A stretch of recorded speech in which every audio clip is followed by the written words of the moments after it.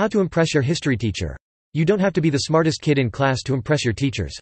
Most teachers have favorite students, and those tend to be the ones who are obviously trying to learn the material. It may sound obvious, but your history teacher became a history teacher because they really love the subject. If you want to impress them, try to see beyond just the names and dates, and understand how important people and major events had an impact on things that came after them. Impressing your history teacher.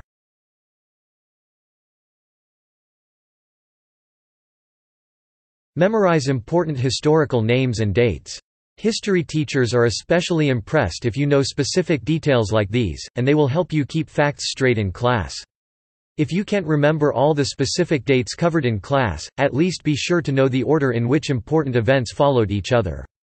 wh.performance.mark Step 1_rendered.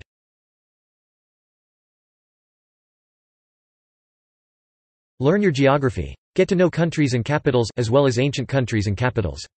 This will definitely put you at the top of the class, because most students today know very little about geography.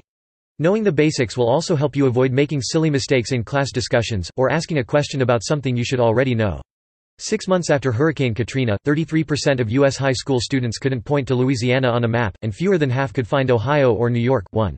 Despite U.S. involvement in the Middle East, 63% of college students could not find Iraq or Saudi Arabia on a map, and 88% could not identify Afghanistan. 2.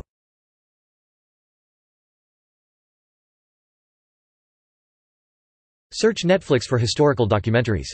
Some of these are quite entertaining, and you may find you have more of a passion for the subject than you thought you did. Try to find an event or time period you are genuinely interested in.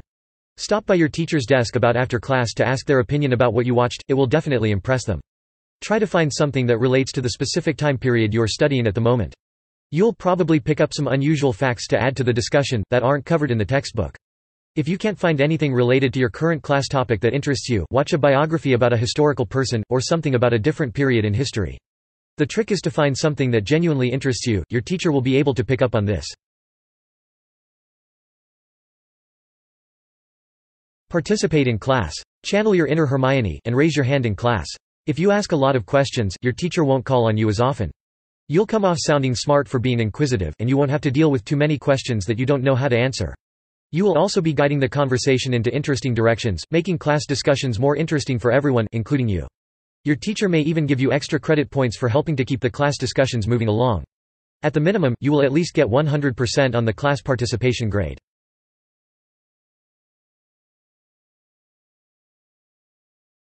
Sit at the front. If you can choose your own seats in a class, always try to sit in the front of the room. Some history classes tend to be more lecture-heavy than other courses. If your class is like this, then sitting at the front may help you stay awake, especially if you have trouble concentrating on this type of lesson. It's a lot easier to read the board and take notes from the front. Sitting in a front desk gives the impression that you are one of the serious students. Students who sit in the front or in the middle of the classroom tend to score higher on exams. 6. Bonus: teachers often like to call on students in the back of the room, to make sure they are paying attention. In a front desk, you won't have to deal with as many surprise questions.